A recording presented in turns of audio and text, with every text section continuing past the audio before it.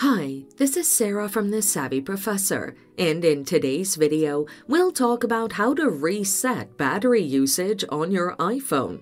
Watch the video until the end to learn how to do this and more.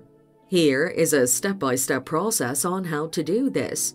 Open the Settings app on your iPhone and tap the General button. Scroll to the bottom and tap Transfer or Reset iPhone. Click Erase All Content and Settings to confirm the process. Then click Continue. Confirm the process by tapping Erase iPhone. This will clear and reset all the battery usage on your iPhone.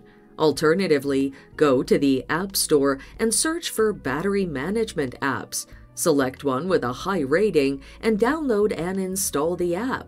Open the app and go to the Reset Battery section.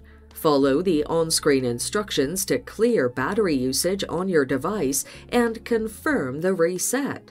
Your battery usage will be cleared and reset. And there you have it. Follow these steps to reset battery usage on your iPhone.